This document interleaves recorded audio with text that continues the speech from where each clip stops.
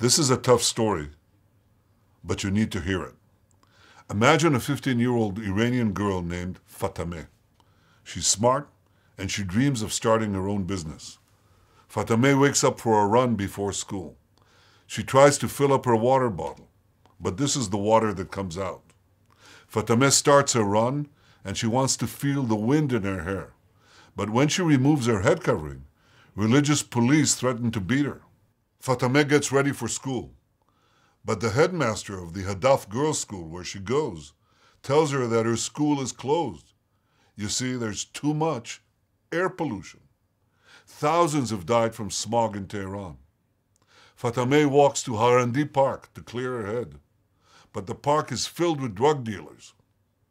She stops at her favorite bakery in Aladdin Mall to eat cake yazdi, but there's a nationwide strike. Fatemeh walks past the Parmis high-rise building, and she sees the 20th floor engulfed in flames.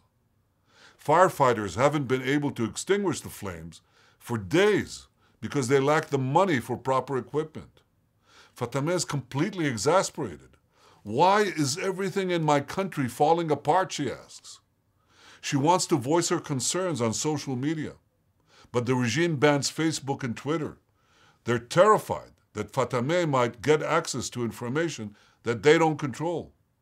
Fatemeh needs to relax, so she turns on the TV. The electricity collapses. What are our leaders doing with all our money? Fatemeh asks in despair. She opens the Vataneh Imrouz newspaper, and she finds out. Billions wasted moving Iran's army to Syria. Billions wasted trying to get nuclear weapons. Billions wasted on war in Yemen. Fatemeh may be an imaginary name, but her story is the real story of millions of Iranians. If you want peace, help Fatemeh. Help the people of Iran to raise their voice against a regime that oppresses them and denies them a life of dignity, prosperity, and respect.